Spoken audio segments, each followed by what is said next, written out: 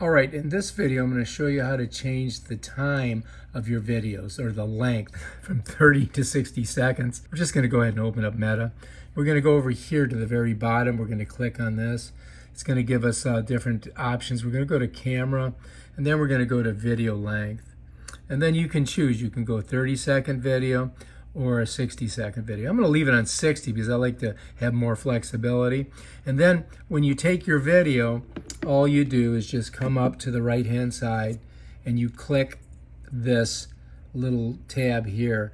And what happens is it starts the videotaping. You know what I mean, Jelly Bean?